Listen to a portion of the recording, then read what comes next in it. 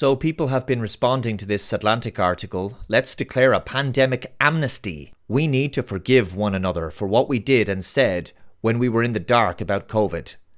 By Emily Oster. Well, Emily, some of us weren't in the dark about COVID and therefore have nothing to apologise for. And despite not being a scientist or a doctor or an epidemiologist or an immunologist, I was able to conduct my own research by interrogating the actual available data as far back as March of 2020, and I knew then that COVID was basically a load of bollocks and that none of the pandemic policies were necessary. So, what's your excuse? I could have called this video, "We Must Never Forget," but the truth is, we will never forget. How could we ever forget how poorly we were treated and the evil we endured during the COVID oppression of 2020, 2021 and the beginning of 2022. I woke up midway through March of 2020, which was 2 weeks before the first lockdown was declared. I realised that something was seriously amiss with the mortality figures we were being given, and that there was clearly something fishy going on with how COVID deaths were being classified on death certificates. The median age of death was over the age of life expectancy in my country, and the coronavirus COVID-19 appeared to have a 99.97% survival rate, which was in line with the regular flu. So why did we shut down the world for that?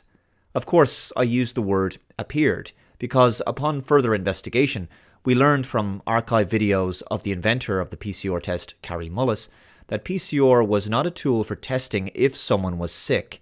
With a high enough cycle threshold, you could pretty much find anything in anyone if you wanted to. This was a research tool and not a diagnostic tool. We also never witnessed people dropping dead in the streets like we saw in China. We weren't tripping over dead bodies in our towns and cities. The hospitals were empty, and nurses and doctors appeared to be busy learning and performing dance routines.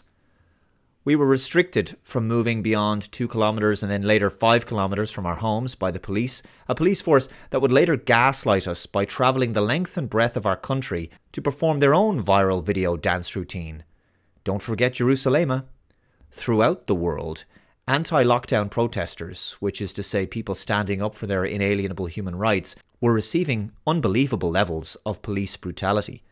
That's a topic for a whole other video. Western governments suspended our civil liberties, regulated how many people could meet in a room privately. Let's not forget that. They legislated for how many people could meet in a person's home. They shut down places of worship. They shut down businesses. And when they allowed them to reopen, they told the likes of pubs, cafes, bars and restaurants that they needed to limit the numbers allowed in. They had this ridiculous €9 meal regulation, and you couldn't stay more than like 100 minutes. Remember that?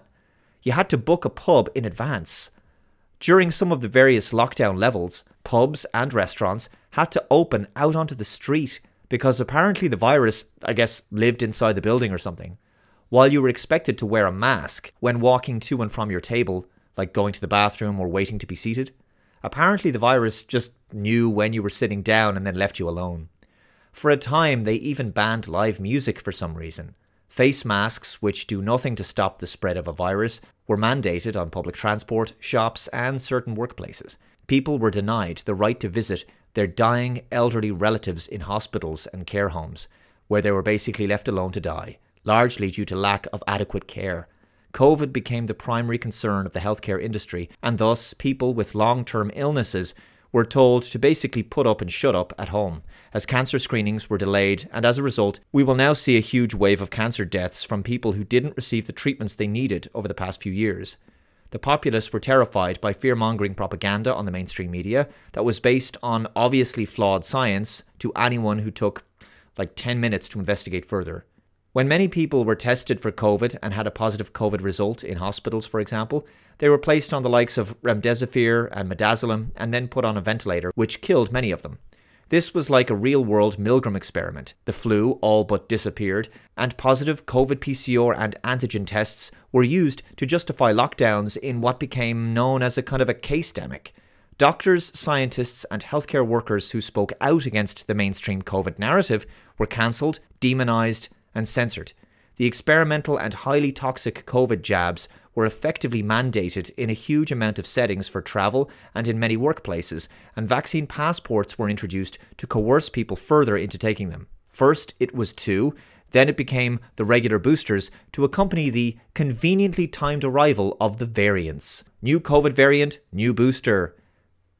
The unjabbed were demonised, ridiculed and ostracised from society, treated like second-class citizens and denied access to many social venues. Some of us highlighted the dangers of the jabs, as explained by the information provided by censored and cancelled doctors and scientists who blew the whistle on the experimental mRNA technology contained within them. We warned people. We told them that the lockdowns and scaremongering was all a marketing campaign for the jab rollout, and that looking at the true mortality data and looking beyond the case-demic suggested something truly nefarious was at work. That if the population was being led to a mass campaign of injections that they didn't need, then the purpose of those injections probably wasn't good. But we were not listened to. Tragically, most people blindly trusted their governments and the so-called science and the experts without question or further scrutiny.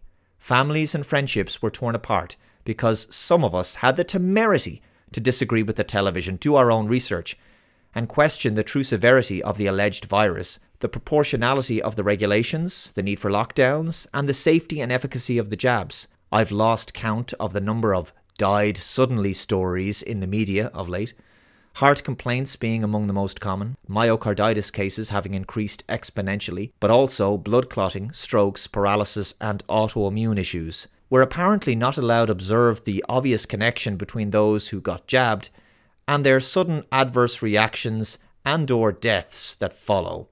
The media remains silent on the obvious correlation, and our governments who pushed people into taking the jabs refuse to acknowledge the damage that's been done, almost like the harm they caused was their intention from the beginning.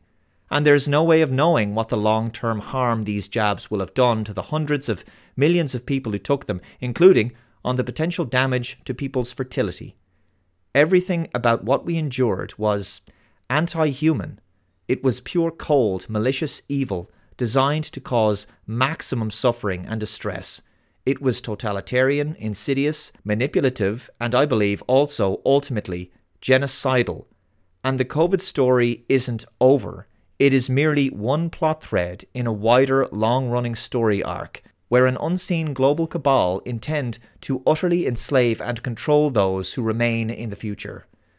For all these reasons and more, there can never be a pandemic amnesty. There never was a pandemic anyway. There was only ever a war on the population. There's no truce to be established here. We didn't pick a fight with anyone. The fight was picked against us. There's no two sides to the story. There was one side that picked on the victims. There was a vocal group of COVIDian cultists who bought into the COVID lie, who relished in the persecution and othering of dissenters and the unjabbed. They wanted us ostracised and to have no access to work, social venues, travel or healthcare. I don't have any sympathy for those people. They were the useful idiots of the regime. Now I do have sympathy for the children who couldn't consent to being jabbed. Their parents made that decision for them. I also have sympathy for the bewildered elderly who were bombarded with COVID propaganda and who have trusted the mainstream media and authority all their lives. They were susceptible to the conditioning and the fear-mongering, and they needed to be protected against it. But there are a few factions who we can never forgive or forget because justice has not been done for all those who have suffered and died as a result of the policies forced upon us, and the 2 years that were stolen, all those businesses that have gone under, all that time lost that we will never get back. The first faction is obviously the globalists and institutions and organizations behind the global conspiracy, including pharma. Secondly, our governments for enforcing it on their behalf, the mainstream shill media for pushing the lie and refusing to do actual investigative journalism, and finally, the COVIDian cultists I mentioned, who preached the lie like it was a religion and who demanded the rest of us comply or else we should be treated like heretics and pariahs and denied our most basic human rights. Only the foolish would forgive and forget all of this.